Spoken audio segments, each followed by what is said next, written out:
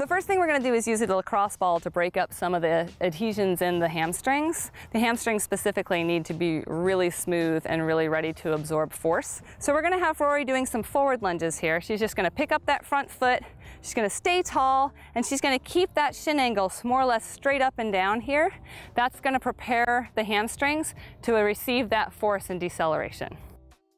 So she's going to do maybe 5 or 6 on each leg.